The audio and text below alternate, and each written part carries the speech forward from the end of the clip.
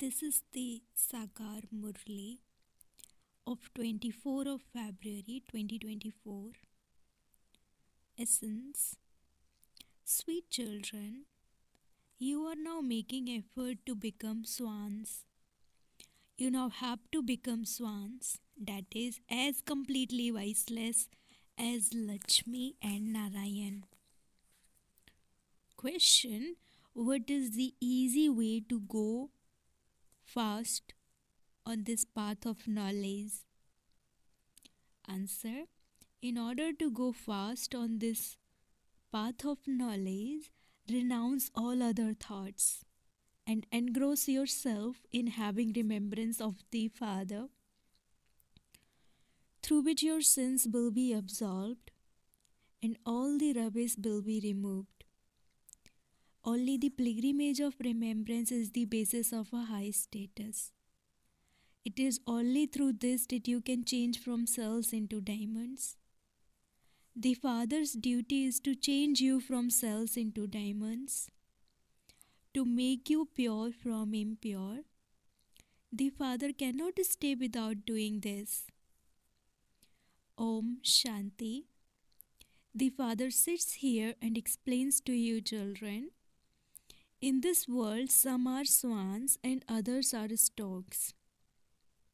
Lakshmi and Narayan are swans, and you have to become like them. You would say we are becoming part of the deity community. The Father would say you are becoming the deity community and I am making you into swans. You haven't yet become complete. You have to become that. Swans pick up pearls and storks pick up rubbish. We are now becoming swans. This is why deities are called flowers and those others are called thorns. You were swans, and as you came down, you became storks. For half the cycle, you are swans, and for half the cycle, you are storks. There are many obstacles of Maya in your becoming swans. Something or other comes to make you fall. The main fall is due to body consciousness. It is at this confluence age that you children have to change. When you become swans, there are no others but swans. Swans, that is deities, exist in the new world. In the old world, there cannot be a single swan. Although there are sannyasis, they are limited sannyasis. You are unlimited sannyasis. Baba has taught you unlimited renunciation. None of those of other religions become full of all virtues like the deities. The Father has now come to establish the original eternal deity religion. You are the ones who first go into happiness in the new world. No one else goes into the new world. The religion of those deities has now disappeared. Only at this time do you listen to these things and understand them. No one else can understand them. All of those are human dictates. All of them are born through vice. In the golden age, there is no question of vice. Deities are pure. There, everything happens with the power of yoga. Here, impure human beings do not know how children are born there. That is called a viceless world. There is no question of vice there. When they ask how animals etc. are born, tell them there is just the power of yoga. There is no question of vice. They are 100% viceless. We always speak of auspicious things, so why do you speak of inauspicious things? This is called a brothel, and that place is called Sivalaya, brackets, temple of Shiva. Shiv Baba is carrying out establishment of that Sivalaya. Shiv Baba is the highest on high tower. They also make such tall towers in Sivalaya, bracket Shiva temples. Shiv Baba is making you into towers of happiness. He is taking you to the tower of happiness. This is why you love Baba so much. On the path of devotion too, you love Shiv Baba. People go to a Shiv Baba's temple with a lot of love, but they don't understand anything. You children are now becoming full of all virtues. You have not yet become full. Your examination will take place when your kingdom is fully established. Everything will end and souls will then continue to come down number wise, a few at a time. Your kingdom starts at the beginning. In other religions, their kingdoms do not start at the beginning. Yours is a kingdom. Only you children know these things.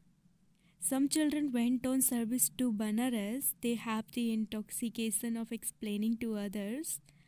However, those people were not able to understand that much.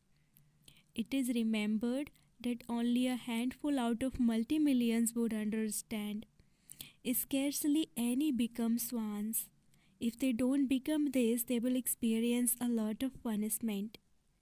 Some experience 95% and change by only 5%. There are highest and lowest numbers. No one now can call himself a swan. You are all making effort. When this knowledge comes to an end, the war will begin. You have to take the full knowledge. That war will be final. No one has yet become 100%. You now have to make the message reach every home. A huge revolution will take place. All of those who have their own big organizations will begin to fluctuate. The throne of devotion will begin to shake. It is now the kingdom of devotees. You gain victory over them. It is now the rule of people over people, and it will then change. It will then become the kingdom of Lakshmi and Narayan. You will continue to have visions. In the beginning, many were given visions of how the kingdom continues. However, those who had those visions are no longer here today. Whatever is in each one's part in the drama, it will continue. We would not praise anyone for this. The Father too says, "How would you praise me? It is my duty to make impure ones pure. A teacher's duty is to educate you. Why would you praise someone who is only performing his duty?" Baba says, "I am also bound by the drama. So how can it be my power? This is just my duty. Every cycle at the confluence is I come and show you the path to become pure from impure. I cannot stay without making you pure. My part is accurate. I cannot come earlier or later by even a second. I play my part of service absolutely accurately on time. With every second that passes by, the drama makes me do something. It is beyond my control. There is no question of praise in this. I come every cycle. You call out to me, O purifier of the impure, come. People have become so impure. It takes so much effort to renounce each and every weakness. Even after staying pure for a long time, if you are then slapped by Maya as you move along, you dirty your face. This world is Tamu Pradhan. Maya, the enemy, creates a lot of opposition. Sannyasis too take birth through vice. No one merges into the light. No one can return home. Each soul is imperishable and his part is also imperishable. So, how can a light merge into the light? There are as many ideas as there are people. All of those are the dictates of human beings. There is just the one godly direction. There cannot be the direction of the deities here. Deities exist in the golden age. So these matters have to be understood very well. People don't know anything, and this is why they call out to God, "Have mercy." The Father says, I make you so worthy that you become worthy of being worshipped. You are not worthy of being worshipped now. You are becoming that now. You know that we will become this and that we will then be praised on the path of devotion. Our temples will be built. You know that a Mela of the goddess Chandika takes place. Chandi is someone who doesn't follow the father's Srimad. Nevertheless, she definitely helped to make the world pure to some extent. This is an army. You experience punishment, etc., and still become the masters of the world. A native here would also say that he is a master of Bharat. Nowadays, on the one hand, they sing that their Bharat is the highest land of all, and on the other hand, they sing, look at what the condition of Bharat has become. Rivers of blood continue to flow. In one record bracket song, they have praise, and in another record, they have defamation. They don't understand anything at all. The Father is now explaining accurately to you. People don't know that God is teaching you. They would say, wonderful. These people have made God their teacher. Oh, but God speaks, I make you into kings of kings. It is just that by putting the name of a human being in the Gita, they have falsified the Gita. To say God Sri Krishna speaks means that they are human dictates. How could Sri Krishna come here? He was a prince of the golden age. Would he bother to come into this impure world? Only you children know the Father, but scarcely any of you also know him accurately. Jewels, not stones, should always emerge through the lips of you children. Ask yourself, have I become like this? Although you want to come out of the rubbish quickly, it cannot happen that quickly. It takes time and you have to make a lot of effort. Those who explain are number wise. Explanation will later become very tactful. Your arrows will then strike. You know that your study is now taking place. Only the one is teaching you. You are all studying with him. As you progress further, you will see such fighting. Don't even ask. Many will die in the war. So where will all of those souls go? Will they go and take birth together? As the tree grows, it has many branches, twigs, and leaves. So many are born every day, and so many also die. No one can go back home. The number of people continues to grow. Instead of becoming involved in these details, first of all remember the Father through which your sins will be absolved and the rubbish removed. Then there is nothing else. Don't think about those things. First of all, make your own effort so that you can become like them. The main thing is the pilgrimage of remembrance, and you have to give everyone the message. There is just the one messenger. Even the founders of religions cannot be called messengers or preceptors. Only the one Sadguru is the bestower of salvation. However, people on the path of devotion do reform themselves to some extent. They make donations. When they go on pilgrimages too, they make donations. So you know that the Father is making you becoming like diamonds in this final birth. This is called an invaluable life, but you do have to make that much effort. You would say it is not that my fault. It is not my fault. Oh, but I have come to make you beautiful. So why do you not become that? It is my duty to purify you. So why are you not making that effort? You have found the Father who inspires you to make effort. Who made Lakshmi and Narayan like they were?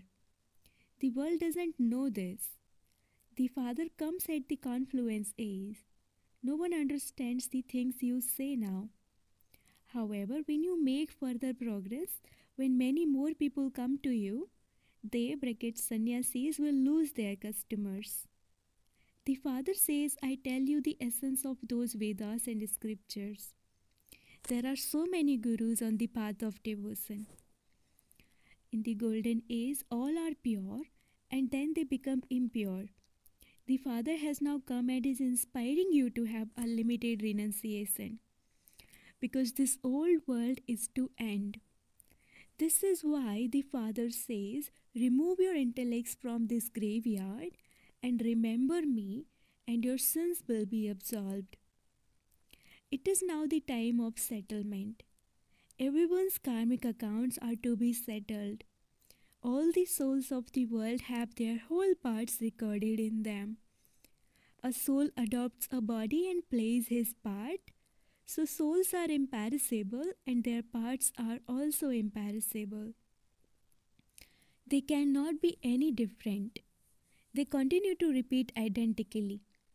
This is a big unlimited drama. It is number wise. Some do spiritual service and others do physical service. Some say, Baba, if I become your driver, I will also become a master of a Viman there. Eminent people think that this is now heaven for them. They have big palaces and aeroplanes. The Father says all of that is artificial. It is called the pomp of Maya. Look at what they continue to study. They build ships, etc. Those ships, etc. are not going to be any of any use there. They also manufacture bombs, but those too are not going to be of any use there. Things that give happiness will be useful.